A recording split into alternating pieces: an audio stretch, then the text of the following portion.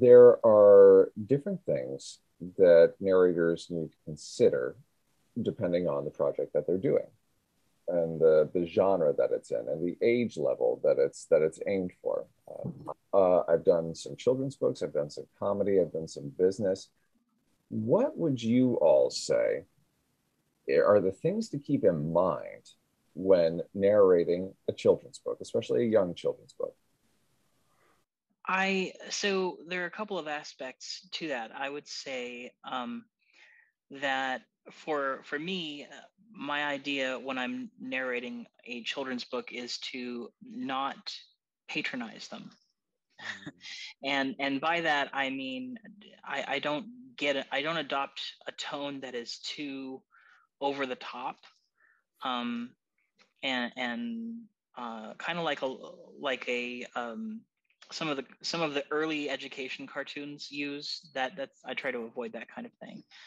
Um, not and I try to treat them like I was read to as a child. I want to bring them into the story. I want to pull them into the story, and I don't.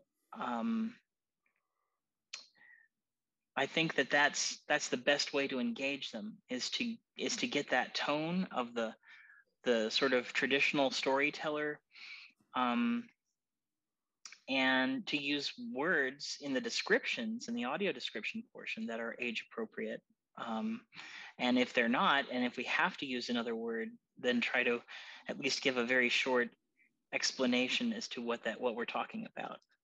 Um, Yes. Excellent point, Chris, because it's more what you shouldn't do with children's books.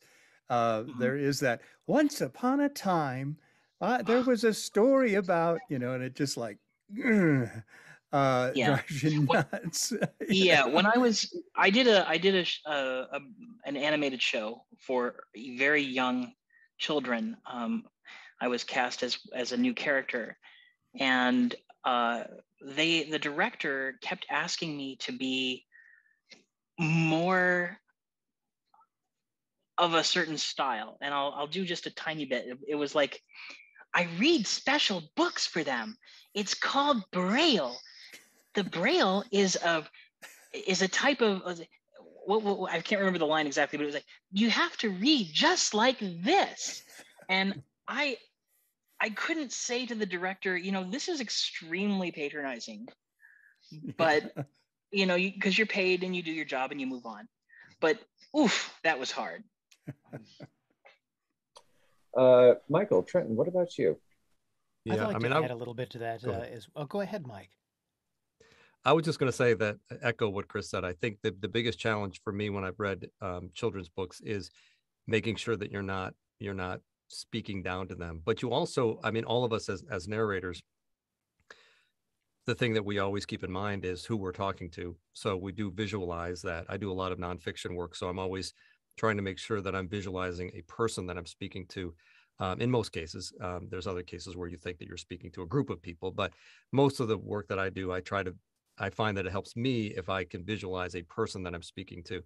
And then when you do character work, when I do fiction work, I typically think of somebody I know for the character so that I could just think of that person and that will help me get into character.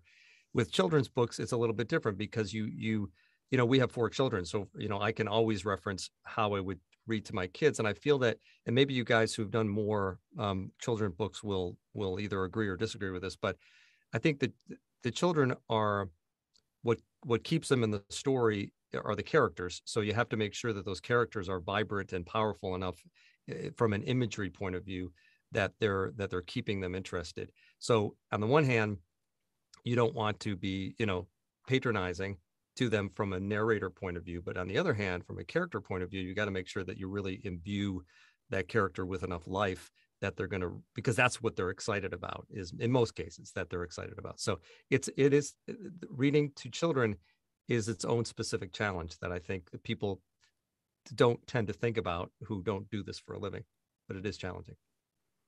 I love the idea of the audience of one. That I do the same, and of course, for me, I'm back there with my daughter again. It's bedtime and I'm reading to her. And it makes children's material even the more magical when I narrate them. But I wanted to add also, because we're actors and I did do acting lessons and do some plays and things to try to be the character. So Piglet's small. He's very nervous about things. His world is a little bit different from his perspective. So you want to bring a genuine character, but also there's a little bit of a guardrail there because there are times when Piglet is distressed and he's really close to tears because he thinks he's ruined Eeyore's birthday and he's so sad.